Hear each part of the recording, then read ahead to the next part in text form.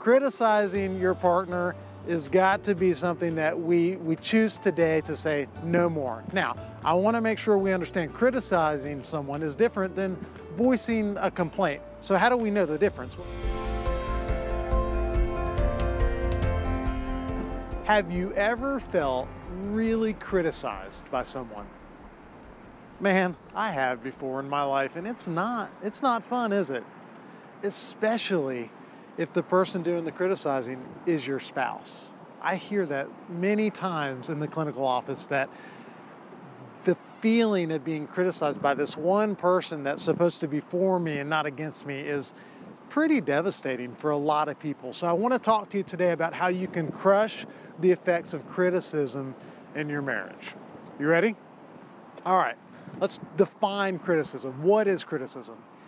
Basically, criticism is bringing up an issue in a way that focuses on your partner's character or their personality flaws rather than on what you would want them to do differently.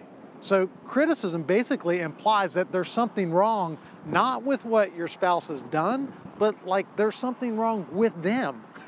Like they're defective or broken.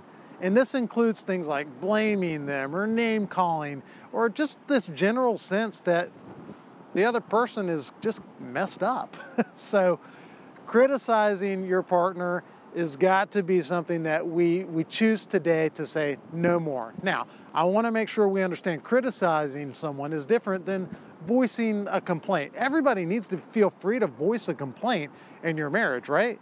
So how do we know the difference? Well, criticism is an attack. Criticism is, I'm attacking who you are as a person, not I've got an issue with something that you've done. Let me help you distinguish between this. Here's a criticism. You never think about how your behavior is affecting other people. I don't believe you're forgetful. You're selfish. That's the problem. You ever heard something like that?